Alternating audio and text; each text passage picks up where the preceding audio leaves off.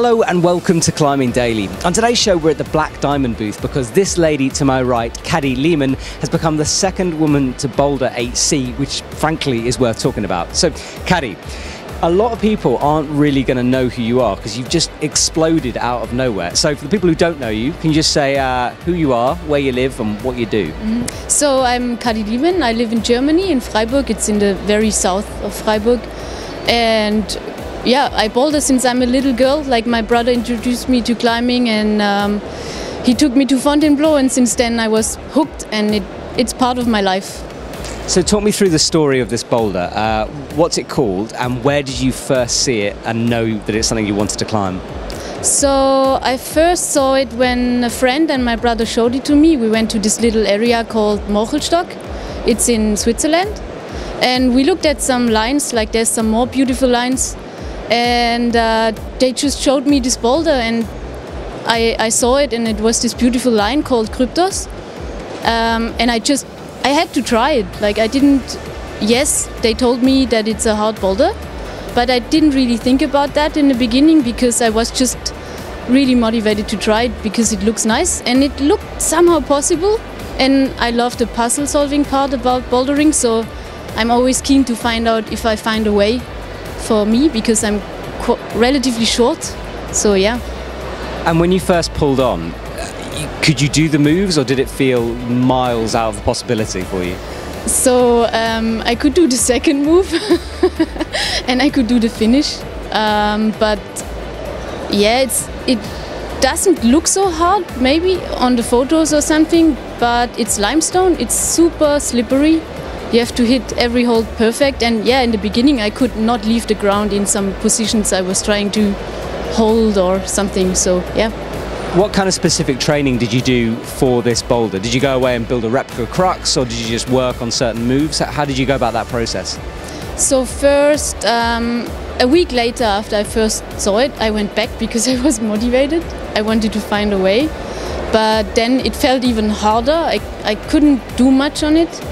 So I somehow, that year, it was in March 17, I didn't feel ready for it yet, but I went there a couple of times, even in summer. Like I got up very early because it was already warm. But then I gave up on it. I go to South Africa in summer, Font in autumn. And then I tried it again because it was stuck in my head. So I went back, I think, after the Fontainebleau season, end of 2017. And then it got cold, but I had this idea of seeing this boulder as a big goal and all the other things as small steps towards this goal. And that was a really good and helpful mindset because it didn't put me under pressure. I just saw it as a chance and I just really enjoyed the process.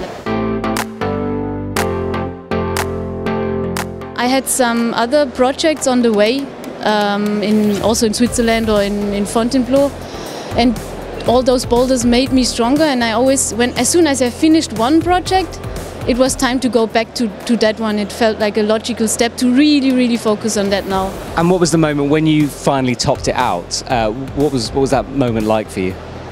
That was pretty amazing because I basically couldn't believe it. It was like a automized program that happened, and I only realized that the easier part, which is like you get to this undercling pinch, that I shouldn't let go now. Like I'm through the crux, and that was like exciting, and then I managed to top it out, so it was exciting for sure. So after you've climbed this boulder, you've had a lot of attention from the media. Did you know what a big deal this was going to be and how much attention you were going to get from it? I actually only realized that after, and it was, of course, it's nice like to get so many mails or messages and like people here at the show coming and like saying congratulations. And it's kind of new to me for sure. It can sometimes also even get a bit much, but it's more positive for sure. Having climbed this boulder now, what's your plans for the future? Has it allowed you to do some more things? I'll just continue like it is because I just love climbing, and like as soon as there's a beautiful line, I go and try it, and maybe I tie into a rope also for a change. Yeah. First woman to climb 9B+? Oh, I'm not so sure. Well, look, best of luck for whatever you do in the future. It's an amazing, amazing climb, and we're all super psyched for you. Thank you.